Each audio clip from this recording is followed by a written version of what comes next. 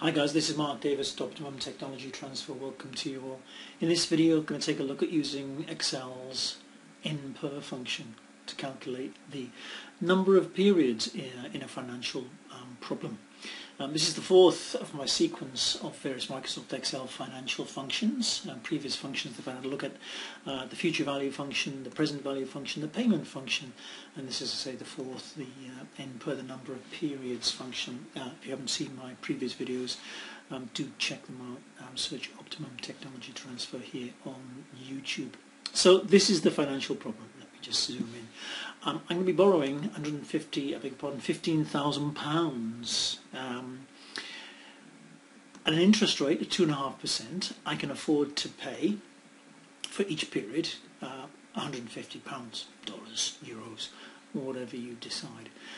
So basically what I would like to know is how long it would take me to pay off this particular loan at this particular interest rate if I can afford this much.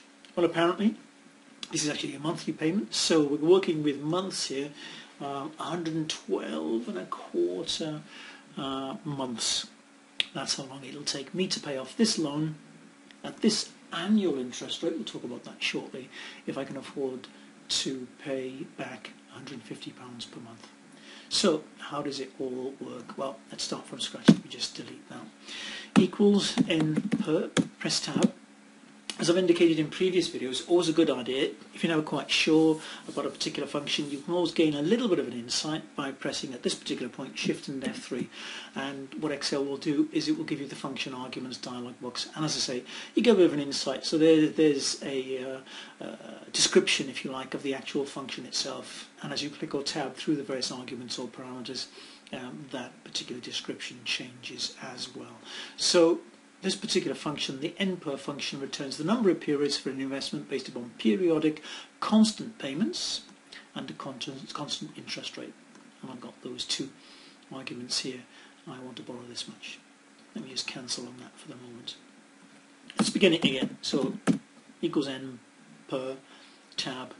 The rate, now I did mention earlier on, this is an annual interest rate, so I'm going to divide by 12 because ultimately, well, the payment is all about a monthly repayment, and the number of periods ultimately will end up being how many months. Yeah, comma separator, there is the payment that I can afford each and every month.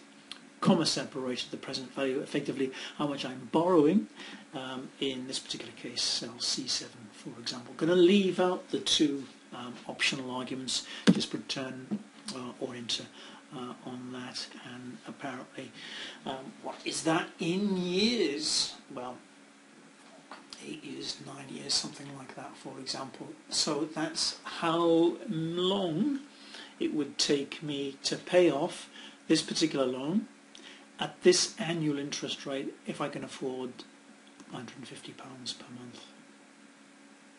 That's the NPER function, another one of the popular Excel financial functions.